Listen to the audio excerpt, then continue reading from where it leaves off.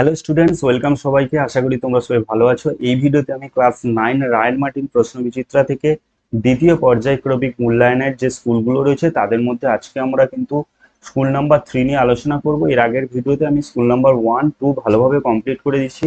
প্রত্যেকটা প্রশ্ন detail analyse করে বলে দিয়েছি। 1 নাম্বার এবং 2 নাম্বারের প্রশ্নগুলো নিয়ে কিন্তু আমরা আলোচনা করছি। আজকে 1, 2, 3 নিয়ে আলোচনা করব। তো ভিডিওটি প্রথম থেকে শেষ পর্যন্ত দেখতে থাকো, আশা করি তোমাদের ভালো লাগবে।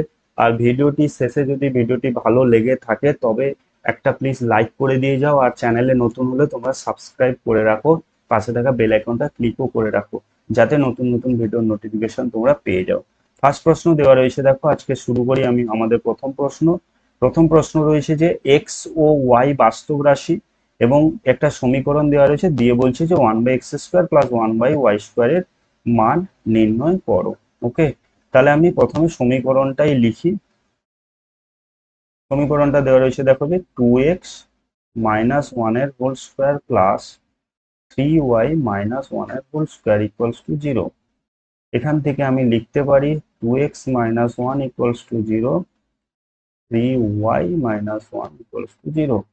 কেন লিখলাম এটা আমি? তোমরা জানো যে দুটো বাস্তব সংখ্যার বর্গের যোগফল যদি শূন্য হয় তবে আলাদা আলাদা ভাবে তারা প্রত্যেকে শূন্য হবে। 2x - 1, 3x - y আমি আলাদা আলাদা ভাবে 0 লিখেছি, কারণ যে বর্গের যোগফল শূন্য রয়েছে। x সমান কত হবে? এখানে 1/2 হাফ হবে। এখানে y সমান কত হবে? 1/3। মাইনাসটা এদিকে এলে প্লাস, এখানে মাইনাস এদিকে এলে +1। 2 মাল্টিপ্লাই আছে, এদিকে ভাগ হয়েছে, এখানে 3 গুণ আছে, এদিকে ভাগ হয়ে যাবে। ওকে, আমার মান বের করতে বলছে 1/x² প্লাস 1/y²। লিখতে পারি 1/x এর হোল স্কোয়ার প্লাস 1/y এর হোল স্কোয়ার। তাহলে 1/x এর মান কত? তাহলে 1/1/2 হোল স্কোয়ার প্লাস 1/1/3 এর হোল স্কোয়ার, মানে অ্যাকচুয়ালি হবে 2 এর স্কোয়ার প্লাস 3 স্কোয়ার, মানে হচ্ছে 4 প্লাস 9, 13। ঠিক আছে, তাহলে আমাদের সঠিক উত্তর হবে অপশন বি হবে এখানে সঠিক উত্তর।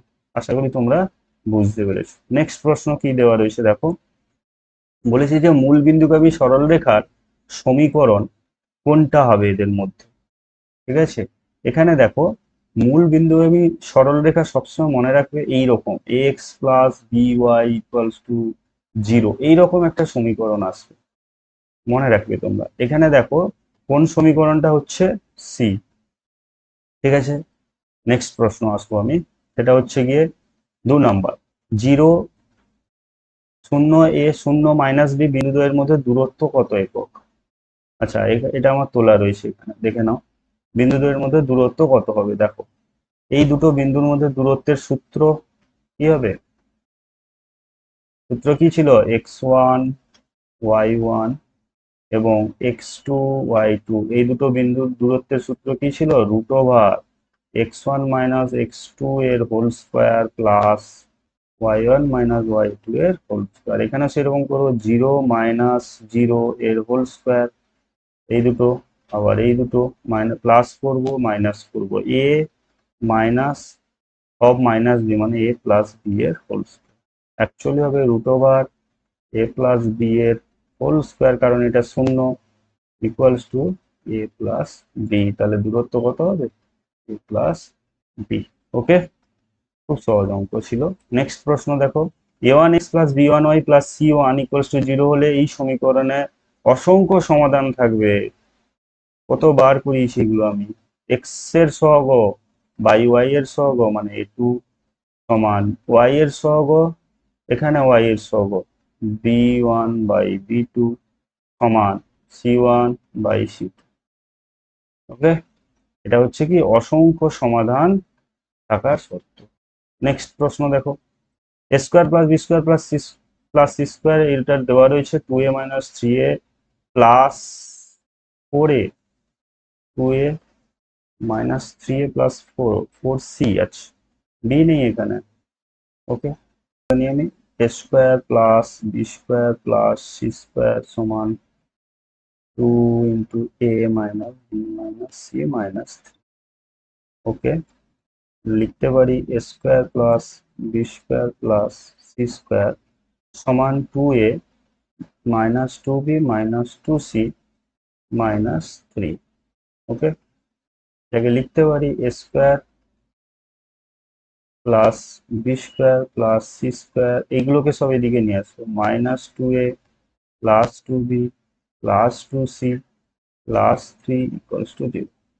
ঠিক আছে, এবারে লিখবো, এটাকে সাজাবো, এ square minus two A plus one B square plus two B plus one C square plus two C plus one equals to zero. সূত্রে ফেলবো বলে জাস্ট এই কাজটা করেছি, না হলে করতাম না আমি। দেখো এখানে তিন রয়েছে, এক প্লাস এক প্লাস এক, তিন হয়ে গেল। আর এগুলো জাস্ট এ স্কোয়ার ছিল, এ এর জায়গায় নিয়ে এসেছি B square, two beta B এর জায়গায়, সি স্কোয়ার জায়গায় টু সিটা নিয়ে এসেছি। এটা কিসের সূত্র পড়েছে? এ মাইনাস ওয়ান এর হোল স্কোয়ার প্লাস এটা হচ্ছে বি প্লাস ওয়ান এর whole square C plus one এর whole square equals to zero. একই একই জিনিস এক্ষুনি বলেছিলাম, আলাদা আলাদাভাবে শূন্য হয়ে যাবে। তাহলে এ minus one equals to zero, B plus one equals to zero, C plus one equals to zero. এখান থেকে পাচ্ছি এ equals to one, B equals to minus one, C equals to minus. ওকে, আচ্ছা তোমাদের এইটা এইখানে বই তো রয়েছে সব, টু এ মাইনাস থ্রি, ঠিকই আছে।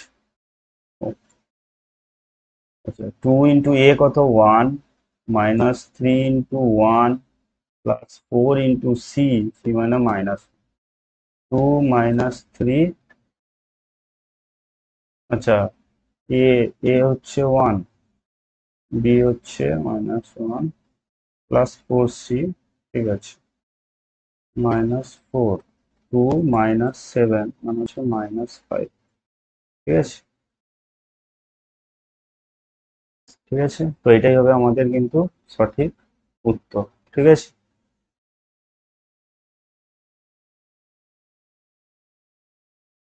নেক্সট প্রশ্ন যাব আমরা।